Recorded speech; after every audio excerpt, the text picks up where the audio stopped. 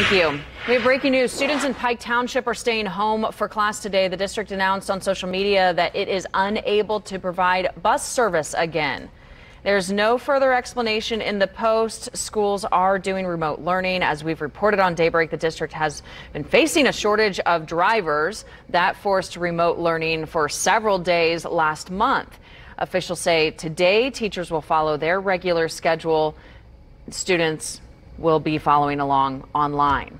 Of course, this comes a day